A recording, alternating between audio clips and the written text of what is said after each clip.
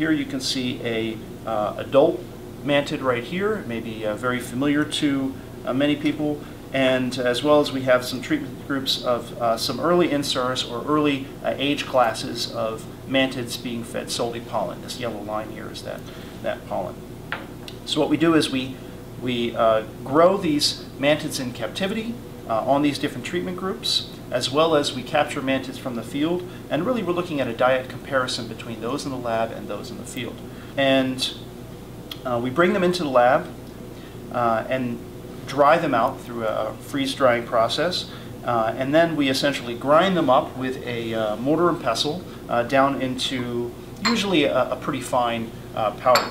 And that powder ends up being really the material that we use to process through what's called an isotope ratio mass spectrometer. And that really gives us that biochemical signature so that we can compare different organisms and compare tissues in those organisms. So after we have them in this powder form, we weigh them out into small tin cups, and very, very small amount, usually 0.2 milligrams or so.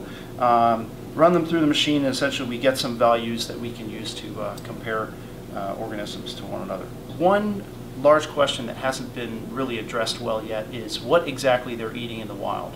They've been shown in captivity to be able to consume not only things among their own trophic levels, so other mantids, spiders, things like that, but also crickets, things below their trophic level, as well as even down at the primary producer level. Some mantids have been shown to have a dependence on pollen and can actually live and grow and survive on pollen alone, which is sort of a very unique adaptation for insects.